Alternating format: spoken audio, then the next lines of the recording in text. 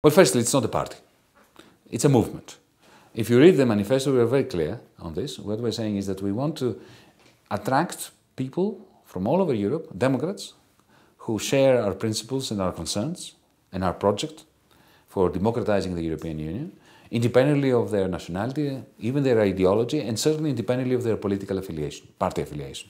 We're not asking them to leave their parties because we're not in any antagonistic relationship with existing parties.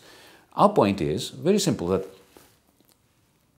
nation-based political parties are not capable of doing that which we need to do in Europe. You can make all sorts of promises, like we did with Syriza in Greece.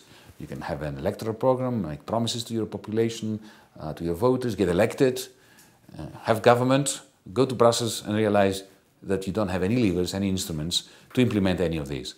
So, to answer your question succinctly, we see DM as an infrastructure for a conversation and actions towards these objectives commonly.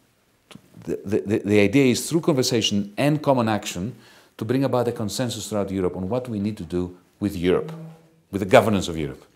And I am convinced that once this consensus emerges, if it emerges, there is no guarantee, then that consensus will want to find an expression in Spain, in the regions of Spain, in Greece, in Britain, and so on and so forth.